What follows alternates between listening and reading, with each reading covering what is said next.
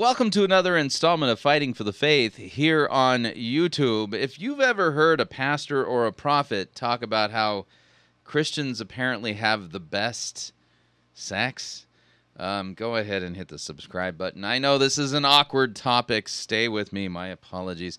Today we're going to be heading over to the YouTube channel of Mel Bond. This is a fellow who claims to be a prophet. He hears directly from God, and apparently he's going to give us the steps and procedures that we need to go through in order to experience divine sex. Yeah, I'm not making that up. Hope you're sitting down. Let's turn this on, and here we go. Yes, this is Mel Bond, and I've got some good news for you, that God wants you to have divine sex. Okay, now, I'm going to have to back that up, and I need to make a point here, and that is that when Christians say, hey, I have good news to share with you, usually the good news has something to do with Jesus Christ dying for our sins. By the way, the Greek word euangelion, which we get our English word gospel from, it means good news. And in fact, let me show you this just because I'm really uncomfortable with this video and I'm trying to distract myself.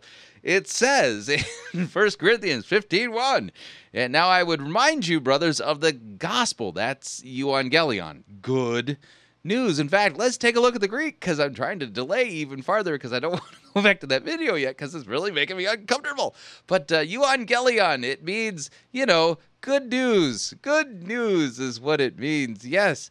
And so usually when Christians say to people, I have good news for you, it has usually something to do with, well, what this text says. Now I would remind you, brothers, of the good news I preached to you, which you received, in which you stand, by which you are being saved, if you hold fast to the word I preached to you, unless you believed in vain. For I delivered to you as of first importance what I also received, that Christ died for our sins in accordance with the Scriptures, that he was buried, was raised on the third day in accordance with the Scriptures, that he appeared to Cephas and to the 12, and then he appeared to more than 500 brothers at one time, most of whom are still alive, though some have fallen asleep. He appeared then to James, then to all the apostles, and last of all as to one untimely born, he appeared also to me. So usually the good news has something to do with, you know, Jesus dying, you know, for our sins.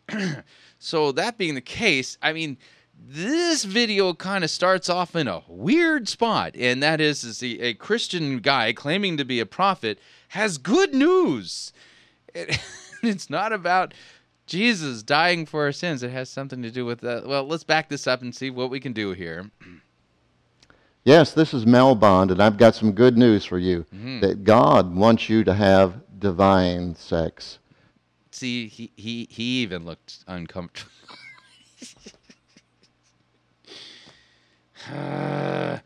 What do you mean by divine sex? No, I have to ask, because how is he using this word? You know, is divine like a synonym for great?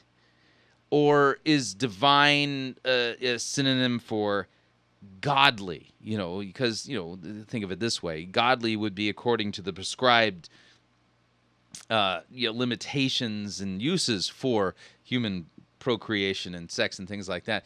So, you know, I'm not sure how he's using the word. Is it great? Is it fantastic? Or is it holy? You know, what exactly do you mean by saying this? Divine sex is sex that is totally fulfilled and satisfaction that is supernatural. Supernatural satisfaction.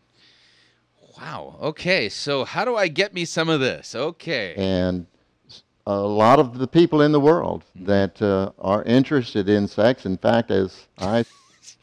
Yeah, pretty much everybody, you know, is interested in one way or another, yeah. Study statistics. That's one of the major concerns of humanity from the beginning of time. And so many people are not being fulfilled and satisfied. And they're not satisfied. There's no fulfillment there, yeah.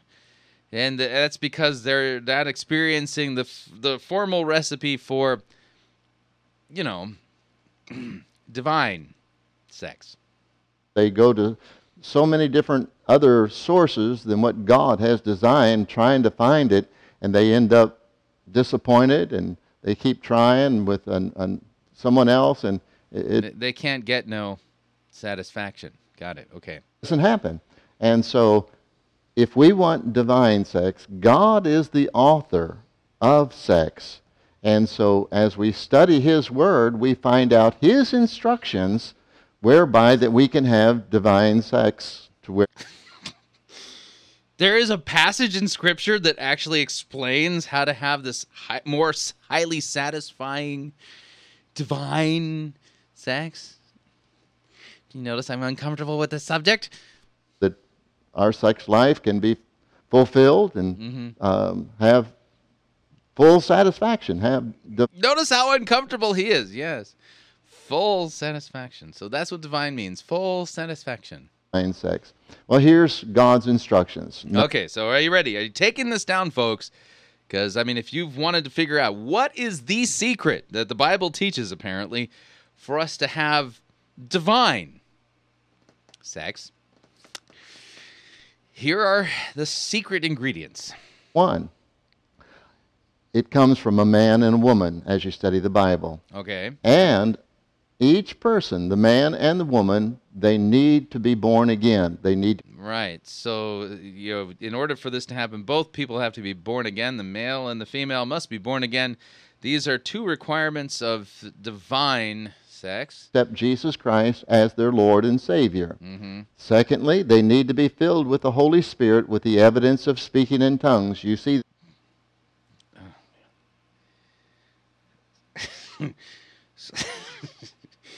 So let me see if I got this right. The real reason why people need to have the gift of tongues is so they can have divine sex.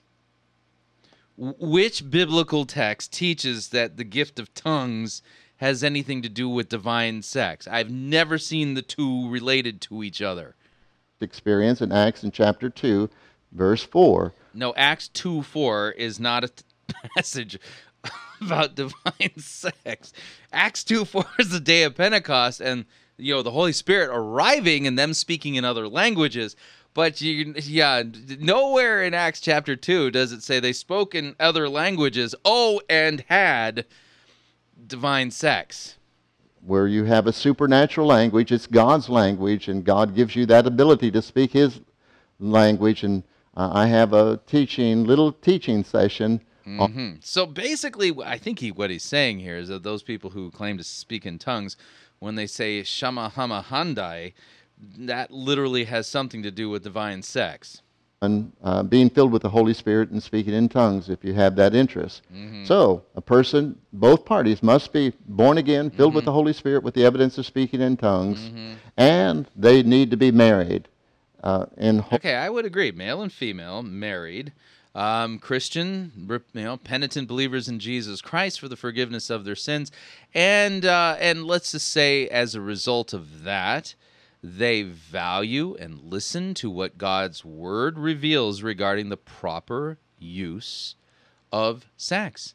And they repent of all forms of sexual immorality. That would kind of be an important thing here. But what's with the speaking in tongues bit? matrimony. And so the Bible says that what God has joined together, I think that's Matthew chapter 19, right around verse 6, it says, what God has joined together, no man, no entity, no human can pull it apart. There'll be no divorces when people are born again, filled with the Holy Spirit. Statistically, that isn't true. Sadly, even Pentecostals experience a high percentage of divorces.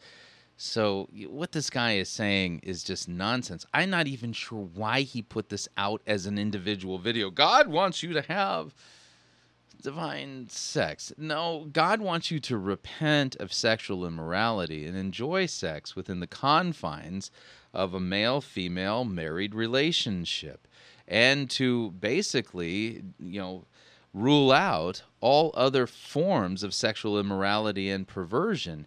and to keep the marriage bed holy.